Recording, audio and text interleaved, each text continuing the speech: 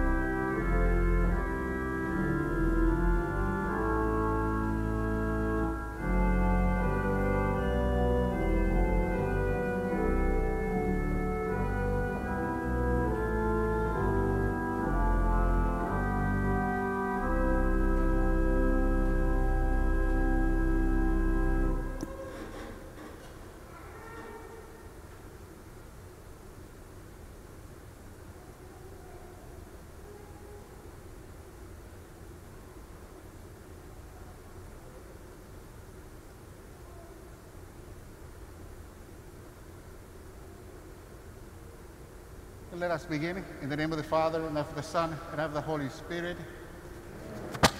May the peace of our Lord Jesus Christ, the love of God, and the fellowship of the Holy Spirit be with all of you. Good evening. We come to celebrate the Eucharist. We come to share the bread and the wine at this table as brothers and sisters, as we getting closer and closer to celebrate the passion, the death, and the resurrection of our Lord Jesus Christ, putting ourselves to what he gave us, not just his suffering, but the eternal life, hoping for the resurrection. But before we're going to be celebrating these sacraments, let us call to mind our sins and our doubts to our beloved Father.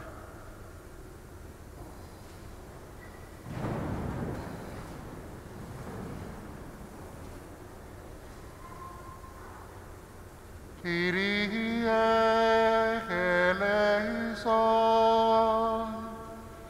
Kyrie eleison. Christe eleison. Christe eleison. Kyrie eleison.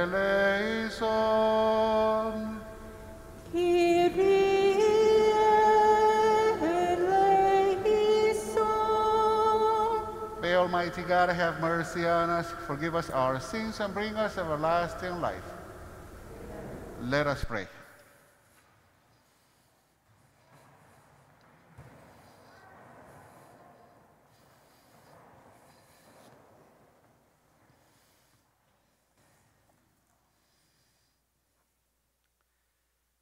By your help, we beseech you, Lord our God, may we walk eagerly in the same charity by which, out of love for the world, your Son handed himself over to death. Through our Lord Jesus Christ, your Son, who lives and reigns with you in the unity of the Holy Spirit, God, forever and ever. Please be seated as we'll listen to the Word of God.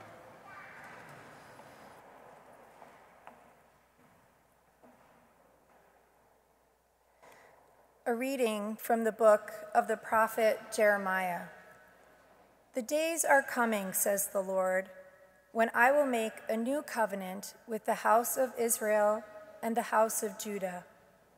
It will not be like the covenant I made with their fathers, the day I took them by the hand to lead them forth from the land of Egypt. For they broke my covenant, and I had to show myself their master, says the Lord. But this is the covenant that I will make with the house of Israel after those days, says the Lord. I will place my law within them and write it upon their hearts. I will be their God, and they shall be my people. No longer will they have need to teach their friends and relatives how to know the Lord. All, from least to greatest, shall know me, says the Lord. For I will forgive their evil-doing and remember their sin no more. The word of the Lord.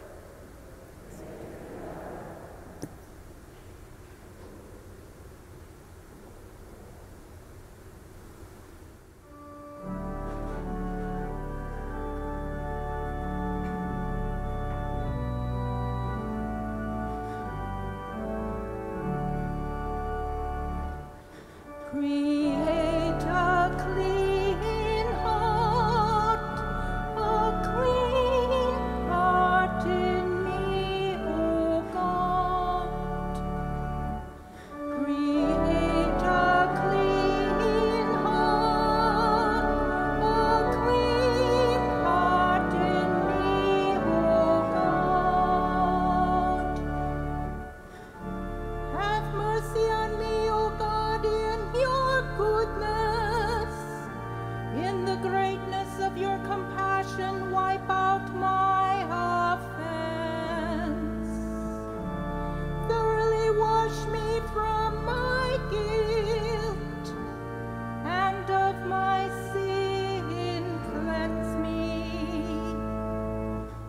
Create a clean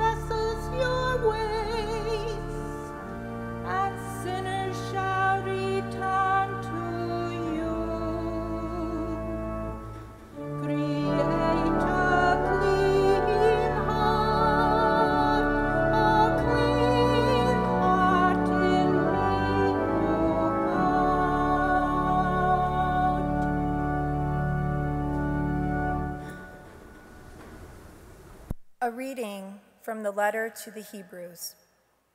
In the days when Christ Jesus was in the flesh, he offered prayers and supplications with loud cries and tears to the one who is able to save him from death, and he was heard because of his reverence. Son though he was, he learned obedience from what he suffered. And when he was made perfect, he became the source of eternal salvation for all who obey him. The word of the Lord.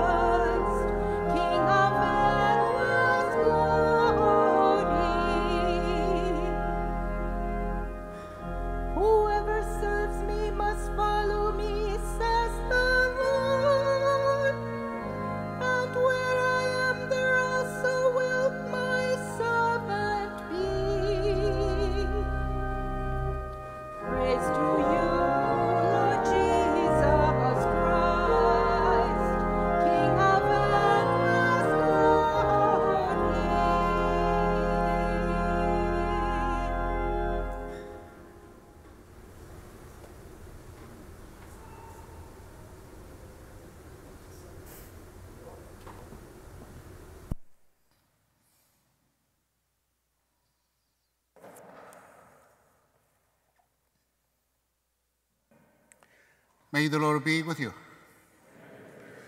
A reading from the Holy Gospel according to John.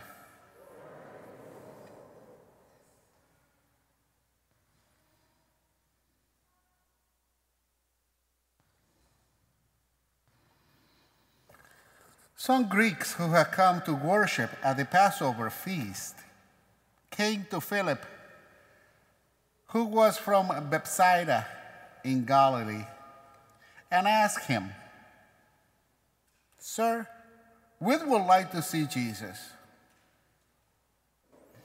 Philip went and told Andrew. Then Andrew and Philip went and told Jesus. Jesus answered them, "The hour has come for the Son of Man to be glorified. Amen, amen, I said to you, unless a grain of wheat falls to the ground and dies, it remains just a grain of wheat.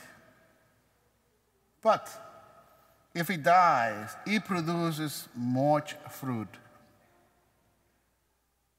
Whoever loves his life loses it, and whoever hates his life in this world will preserve it for eternal life. Whoever serves me must follow me, and where I am, there also will my servant be. The Father will honor whoever serves me." Excuse me. "I am troubled now, yet what should I say? Father, save me from this hour? But it was for this purpose that I came to this hour. Father, glorify your name." Then a voice came from heaven, "I have glorified it, and I will glorify it again." The crowd there heard it and said it was a thunder. But others said, "An angel has spoken to him." And Jesus answered and said, "This voice did not come from my sake, but yours. Now it is the time of judgment on this world. Now the ruler of this world will be driven out. And when I am lifted up from the earth, I will draw everyone to myself. He said this, indicated the kind of death that he will die.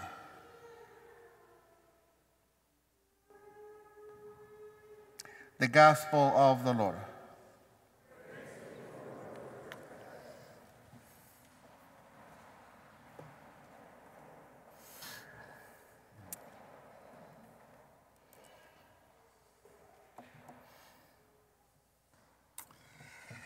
I will draw everyone to myself.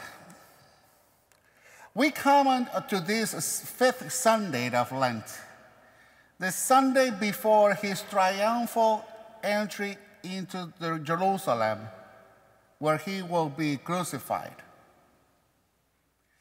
This moment, when Jesus declares that his hour has come. In John's Gospel, the hour is both the time of the Christ's passion and also his exaltation. Jesus tells us explicitly how he will be glorified and how he will be glorified the Father. And it's through his death on the cross. Jesus tells us that the Son of Man did not come to serve but to be served, to give his life for many. Why? It is because someone has to pay. It is true that Jesus alone restores true justice, where our sins have offended God. But we need to remember that it's not blood and suffering that God requires for the salvation of the world, but rather a heart that loves obediently, even unto death. A heart that loves obediently. That's why Jesus said that I will draw everyone to myself. The Son of God live a human life united with us and offer to God a heart that loves until death. There is not a greater love to lay down one's life for one's friends. And so Jesus said to us today that unless a grain of wheat falls to the ground and dies, it remains just as a grain of wheat. But if it dies, it produces much fruit. Here we are, the fruit that wheat produces. Jesus comes to understand that his life is a grain of wheat that will die to produce much fruit. We too must give ourselves, more than likely not to be literally crucified, but maybe it is to be patient with those who greatly annoyed us, and maybe it is to still desire good to those who have mistreated us, and maybe it is to live today for God, even if we have failed to live from him for the past week and the past days. Jesus said, whoever serves me must follow me, and what I am, and there also will be my servant be. All of us has been baptized into Christ Jesus. Then we too are seed that must die to itself so that the fruit may be produced and God be glorified. That's why we get ready of all these Sundays of Lent, preparing ourselves to die in the cross and to always have the hope of the resurrection. In today's gospel, give us a theology for the Good Friday. That is, that he, the Son of God, made flesh, will give his life for us to glorify his Father and to reveal the greatest love that the world has ever known. And what is the fruit of this love? He said to us, and we need to listen, when I am lifted up from the dead, I will draw everyone to myself. That is, that when Jesus revealed the fullness of God on the cross, every human heart will awaken to be drawn to his love. What must we do in reply? Let us look at the cross. Let us consider the love of Christ for us. Let us continually having the hope for the resurrection. And as our shepherd, Jesus asked for the obedience of our heart. Jesus never asked anything for us that he has not already done himself. He is calling today more than ever. He's called us from the cross to give our life in love for God and for each other. And if we love as he has loved, we will come to understand for experiences that death is not the end. Beyond the cross, the Savior leads us to the hope for the resurrection.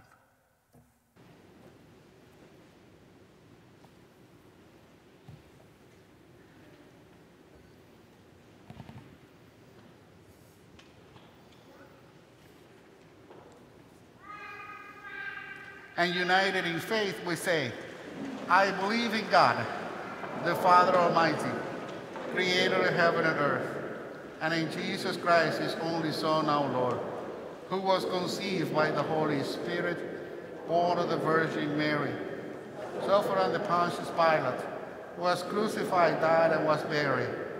He descended into hell, and the third day he rose again from the dead. He ascended into heaven, and is seated at the right hand of God the Father Almighty. From there he will come to judge the living and the dead. I believe in the Holy Spirit, the Holy Catholic Church, the communion of saints, the forgiveness of sins, the resurrection of the body, and life everlasting. Amen.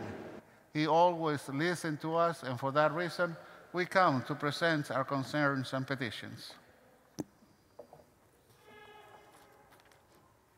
For the Church, may God's covenant, now written on our hearts, inspire all clergy, lay ministers, as they serve God tirelessly. We pray to the Lord, hear our prayer.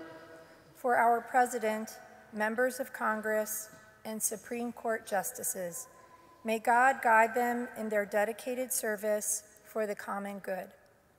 We pray to the Lord, hear our prayer.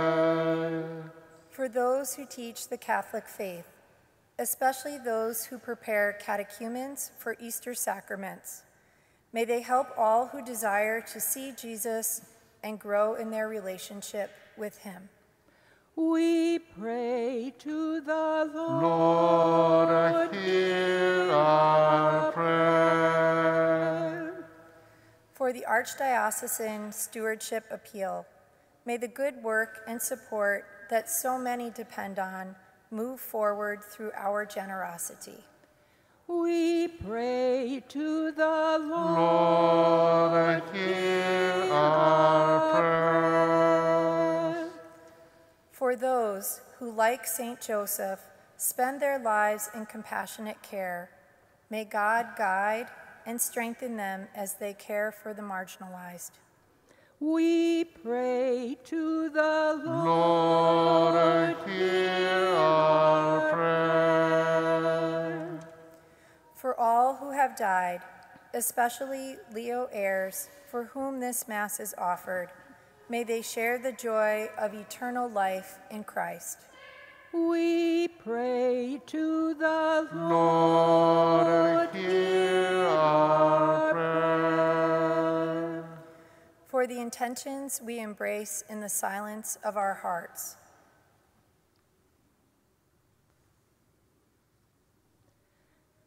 We pray to the Lord, hear our prayer. Heavenly Father, listen to these prayers that we just present to you, and listen to those who are kept in our hearts. And we ask this through Christ our Lord. Please be seated as we prepare the table of the banquet of our Lord Jesus Christ.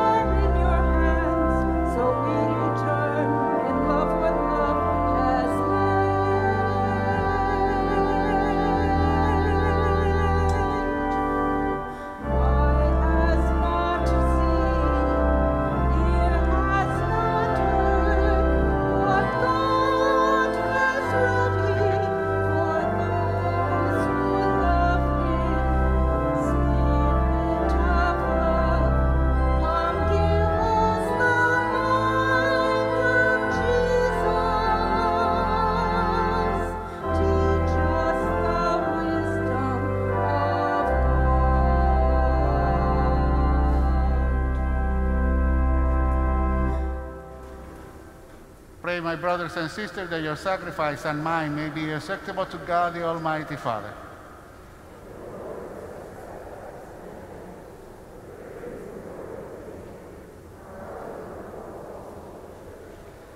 Hear us, Almighty God, and having instilled in your servant the teachings of the Christian faith, graciously purify them by the working of this sacrifice, through Christ our Lord. May the Lord be with you. Lift up your hearts. Let us give thanks to the Lord our God. It is truly right and just, our duty and our salvation, always and everywhere to give you thanks, Lord, Holy Father, Almighty and eternal God, through Christ our Lord.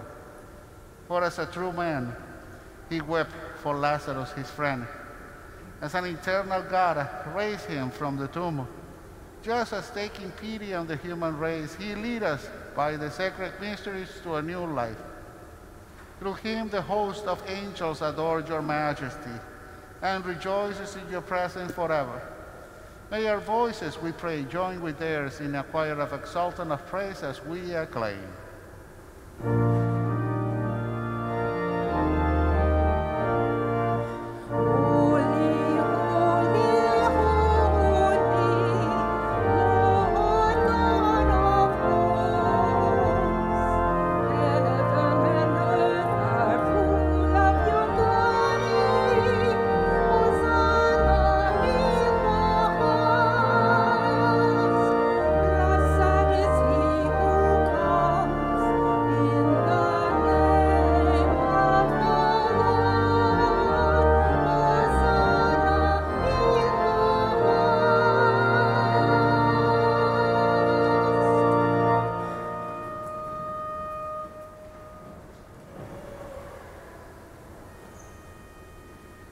And you are indeed holy, O Lord, the fount of all holiness. Make holy, therefore, this gift that we pray, by sending down your Spirit upon them like a dewfall, so that they may become for us the body and the blood of our Lord Jesus Christ, your Son. At the time that he was betrayed and entered willingly into his passion, he took the bread. Giving you thanks, he broke it and gave it to his disciples, saying, "Take this, all of you, and eat of it. For this is my body, which will be given up for you."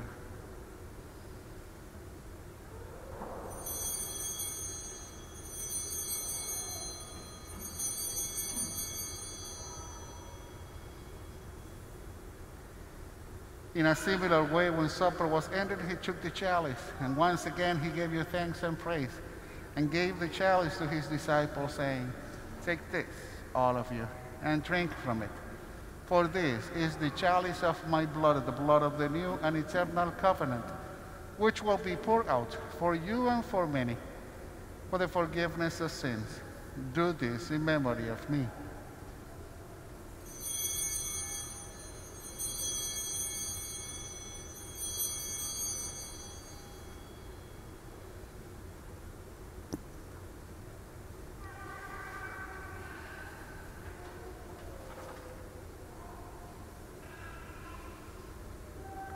The mystery of faith.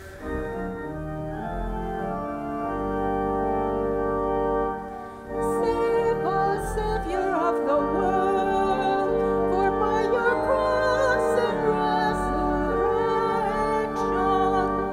you have set us free.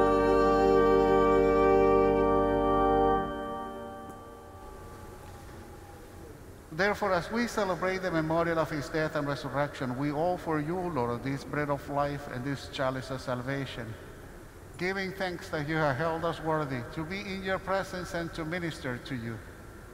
Humbly we pray that partaking of the body and the blood of Christ, we may be gathered into one by the Holy Spirit. Remember, Lord, your church is spread throughout the world, and bring her to the fullness of charity together with Francis, our Pope, Jerome, our Archbishop, and all the clergy. Remember also our brothers and sisters who have fallen asleep in the hope of the resurrection, and all who have died in your mercy. Welcome them into the light of your face. Have mercy on us all, we pray, that with the Blessed Virgin Mary, Mother of God, Saint Joseph, her most chaste spouse, with the blessed apostles, Holy Name of Jesus, Saint Clement, Saint Dominic, Saint Elizabeth and Sidon, and all the saints who have praised you throughout the ages, we may merit to be co-heirs to eternal life, and may praise and glorify you through your Son, Jesus Christ.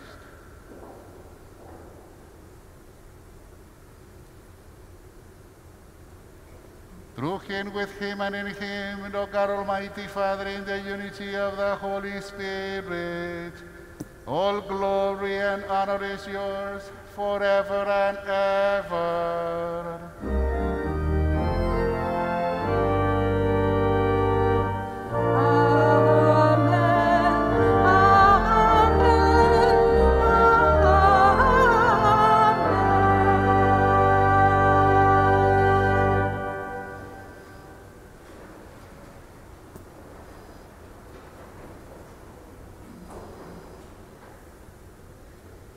as the children of God, let us pray together with the word our Savior gave us.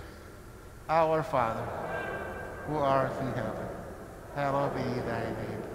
Thy kingdom come, thy will be done, on earth as it is in heaven. Give us this day our daily bread. As our trespasses, as we forgive those who trespass. And lead us not into temptation, but deliver us from evil. Deliver us, Lord, we pray, from every evil, and graciously grant peace in our days, that by the help of your mercy we may be always free from sin and safe from all distress, as we await the blessed hope and the coming of our Savior, Jesus Christ.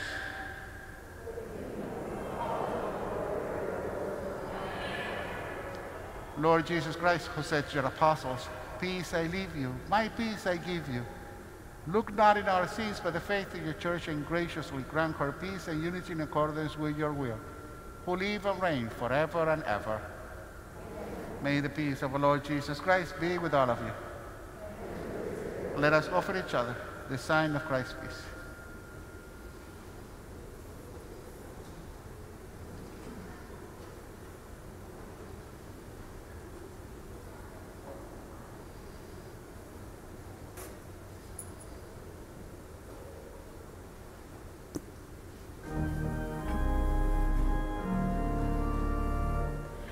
Lamb of God, you take away the sins of the world. Miserere nobis, miserere nobis. Lamb of God, you take away the sins of the world. Miserere nobis, miserere nobis. Lamb of God, you take away the sins of the world.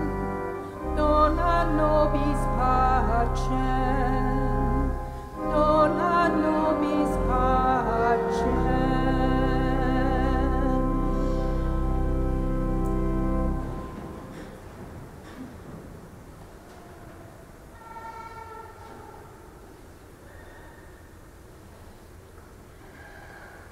Behold the Lamb of God. Behold him who takes away the sins of the world. Blessed are those called to the supper of the Lamb.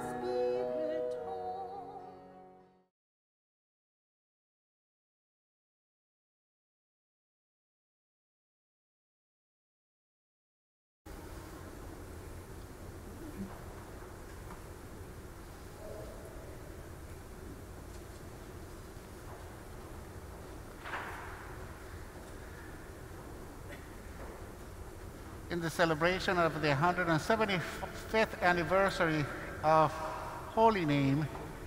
And the website, you're going to be seeing in a time and every week pictures of the church. And then it is to find out how much do we know about our church. Pay attention, because those are not general pictures. There are very detailed pictures of places, or probably images, or probably objects over here in Holy Name.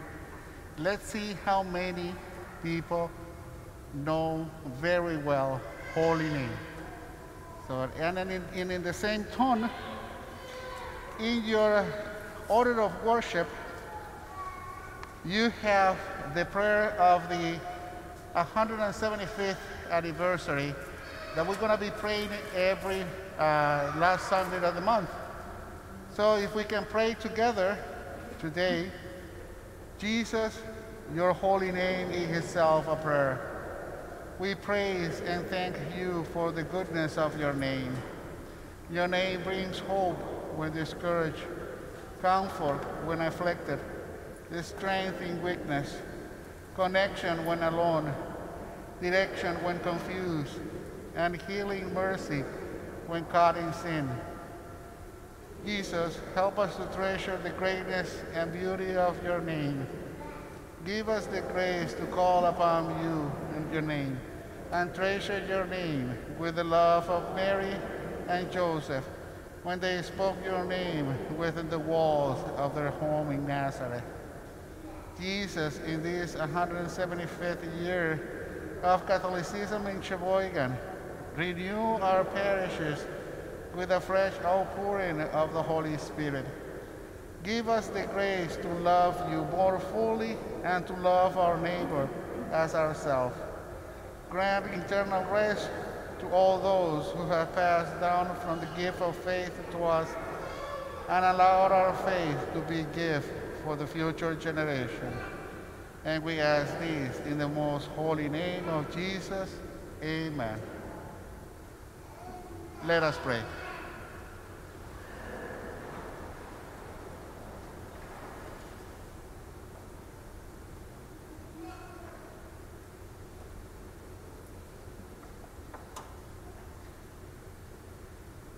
We pray, Almighty God, that we may always be counted among the members of Christ, in whose body and blood we have communion, who lives and reigns forever and ever.